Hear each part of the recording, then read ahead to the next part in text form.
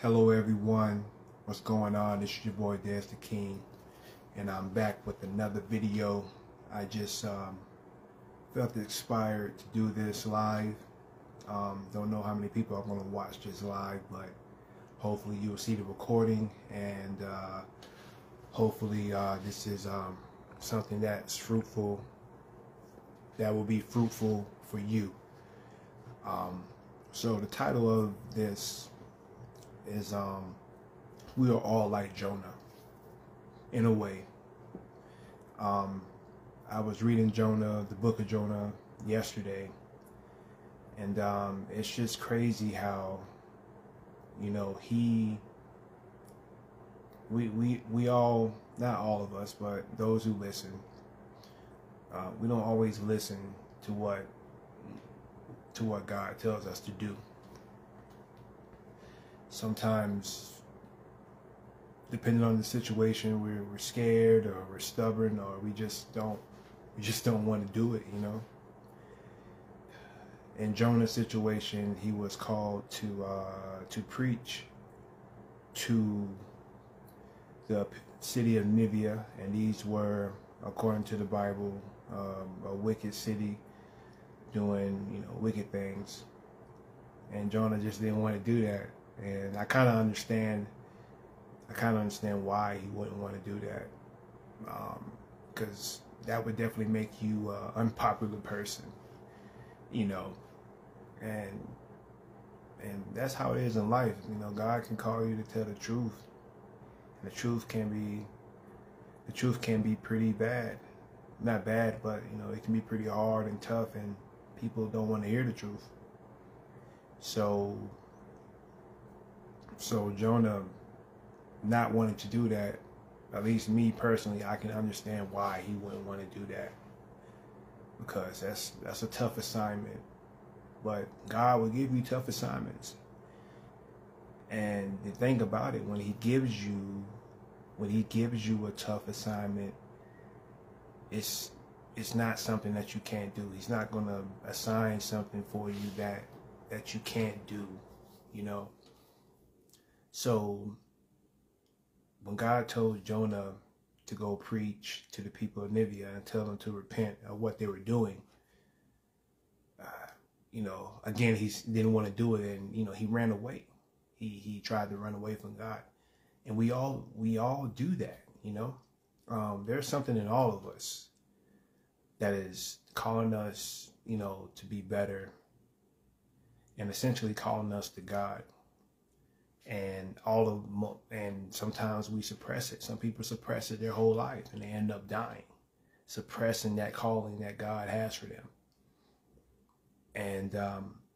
And believers, you know, God might assign us something that we don't think is right, that we don't think that is for us, you know. But God is the one who gave it to us, so He knows.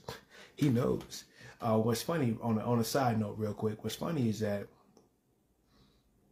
sometimes I like to argue with God, you know. And if you believe God is who He say He is, if you believe God is all-knowing, all-powerful, created all things, then it's kind of fruitless to argue with Him. The only reason why you're capable of arguing with God is because God gave you reason. He gave you a mind to even think of an argument to argue with Him. You understand? So really, it's kind of fruitless to argue with God. But people throughout the Bible, and even people today, they all argue with God in one way or another, you know. David did, and plenty others. But back to Jonah. Jonah did not want to do the assignment of God that God gave to him. And after he basically told God no, he decided to run and jump on a ship and get away. He tried to run from God. And most of us know the story. He gets on the ship, and then he gets thrown off the ship, and he gets swallowed by a fish. and he's in the belly of this fish for 3 days and 3 nights. And while he was in the belly of the fish, that's when he started talking to God, and he essentially repented from that. But he was in the belly of a fish, and that to me sounds like hell. It sounds like hell to be in the belly of a fish or the belly of the beast. When we run away from the assignments that God has for us, when God gives us an assignment, it's for our own good. It is for our own good. When we run away from the assignment, we are essentially running away from God's grace and mercy. And we end up manifesting hell on earth. And that's where Jonah ended up. He ended up in hell. He was underwater in an animal's bowels, and if it weren't for God, he would have died there, but God delivered him out of hell, essentially.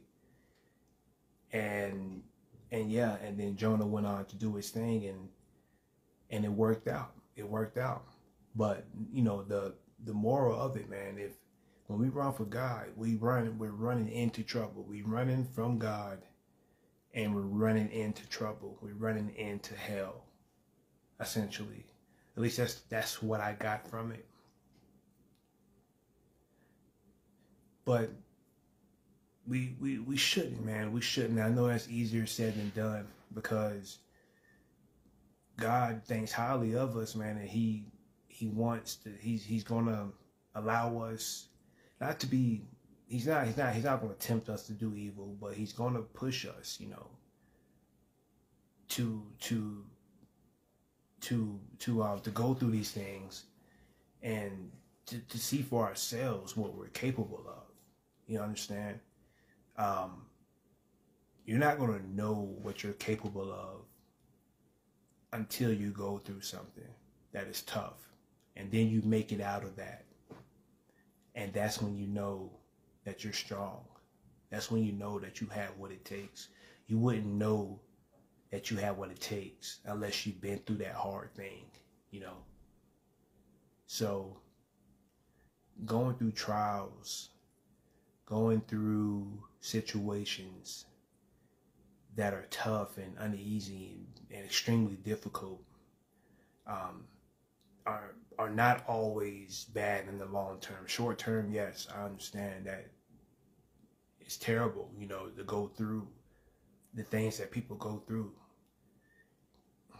But when we make it out at the end, we are stronger, we are better, and we are mentally better, we are spiritually better, and we're just overall better people, being purified through that fire, and we come out more solid, more grounded in our faith.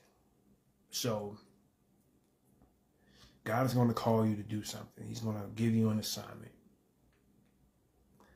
And before we run away, let's consider what we're going to be running to when we're running away from it. But let's consider the blessing for just accepting the assignment and pushing through it and coming out on the other end stronger, better, wiser, more knowledge, more understanding, and more prepared for what's to come, So yeah, we are all like Jonah in a way. We all want to run away from God. But instead of being like Jonah and running away and ending up in the belly of the fish, ending up in hell, let us run towards the assignment. Let us run towards God so He can bring us out the other side as better people. So yeah, that's what I wanted to say. And if you enjoyed this, let me know in the comments.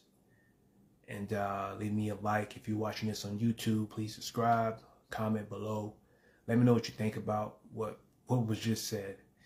And you guys have a great day, have a great night, and I will talk to you soon. All right, peace.